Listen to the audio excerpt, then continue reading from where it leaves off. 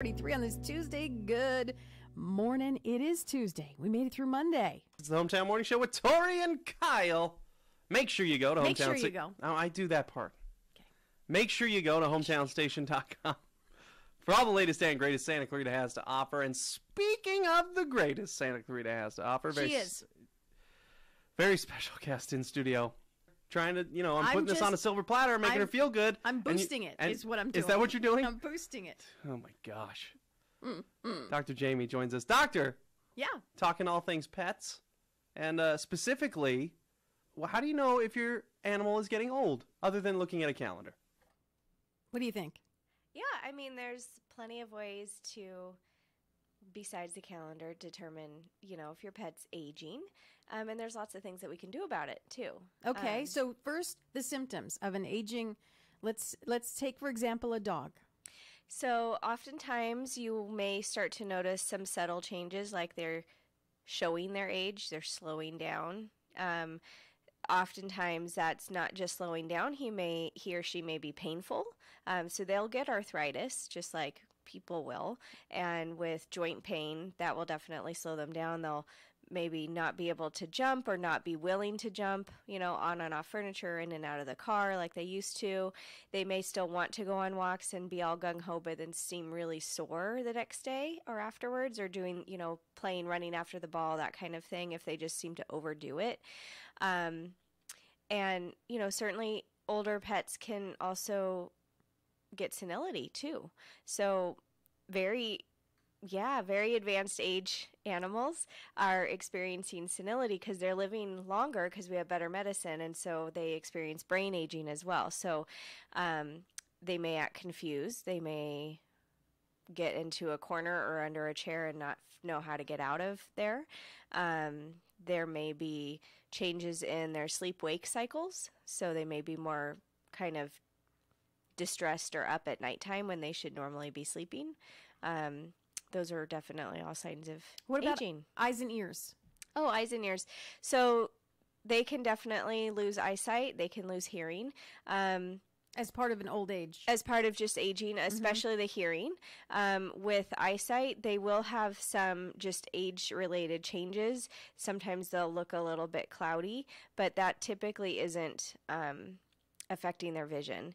Cataracts, on the other hand, which usually go more with a medical condition as well, that can certainly be blinding. My dog does not have an ear infection, but I see her occasionally kind of, scratch at her one ear, but there has been no, the vet looked and there's no infection, there's nothing going on. How can you tell if they're losing their hearing maybe? Is that maybe why she's...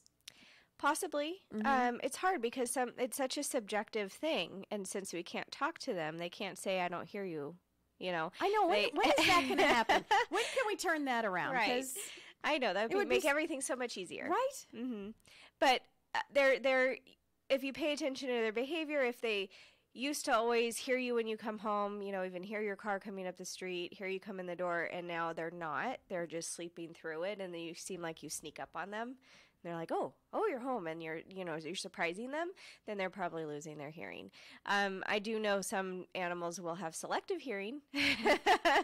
They may not hear you, but they'll hear the cookie jar. I think we all do. I think we all have selective hearing. So what should we do as far as care once they start aging and we start seeing these symptoms? Is there anything special we need to do? Do we need to change their food? Do we need to change the way we walk them, or how often, or just keep going as we do?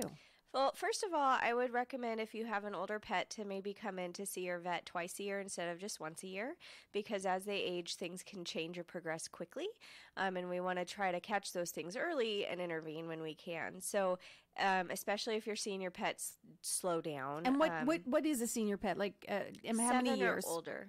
7 years. 7 human years. Yes. Okay. Normal years. 7 years or older is considered a senior. So especially if they're slowing down, there's lots of therapies now that we can do. There's medication, anti-inflammatory pain relief medication. There's glucosamine and other joint supplements. certainly watching their weight is important because the heavier they are, which certainly goes with age too, sometimes they start to gain weight. That's going to be harder on their joints. There's acupuncture, there's laser therapy, there's all sorts of things that we can do to help with mobility.